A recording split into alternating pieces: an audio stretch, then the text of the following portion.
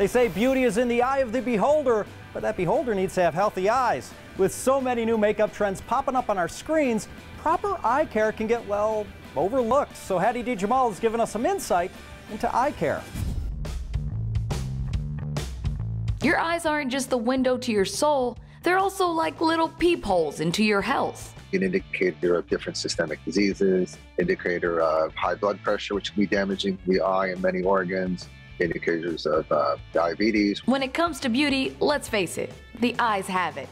And the beauty trends that flood our news feeds don't exactly come with the best eye care tips. Eye surgeon and ophthalmologist Dr. Dello Russo shares how to keep our eyes healthy through our beauty routines.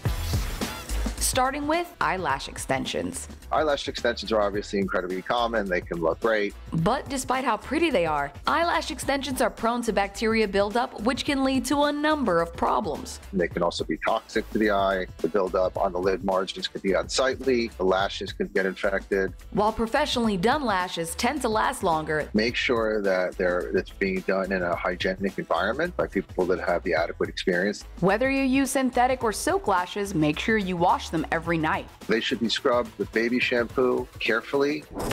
We never want to cry and run our makeup, but we also don't want our makeup to make us run and cry.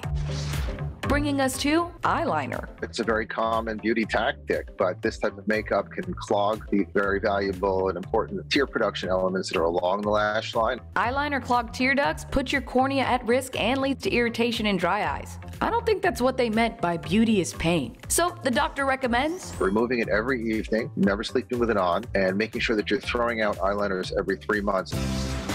Last up, sparkle shadow.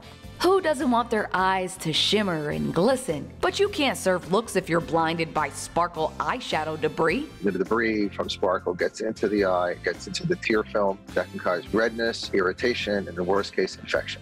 And the golden rule of eye makeup again? Say it with me. Never go to sleep with it on. If you end up with dry eye, makeup induced or not, the doc says over-the-counter eye drops can help. As long as you're using non-preserved tears. Just a few ways we should all care for our eye care.